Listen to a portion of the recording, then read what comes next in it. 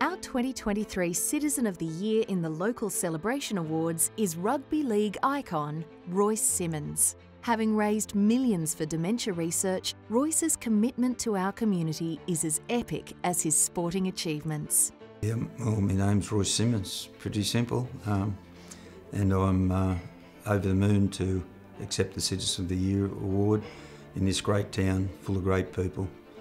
There's none better than the people of Penrith. The reason we walked from Goolagong to Penrith and to Dubbo to Bathurst was to raise money for dementia. The money goes straight to research. There's programs out there, doctors are crying out for money. We support Dementia Australia.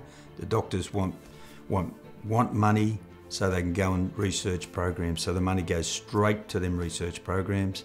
As I said, we've done about 4 or 5 programs now we're into, and 3 of them are in place right now, happening as we talk. Another 2 will be coming up shortly.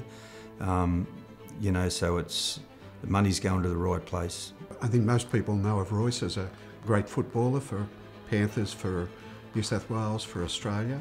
But it's his community work after that I don't think is that well known.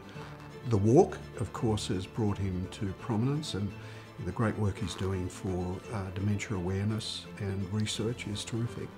Royce is just the kind of guy that he's got out there into the wider community, not just the football community and not just the local community. He's got out there and he's used his diagnosis for dementia to go and promote the whole terrible disease and to raise money for the awareness and for research to hopefully find an answer in the long run.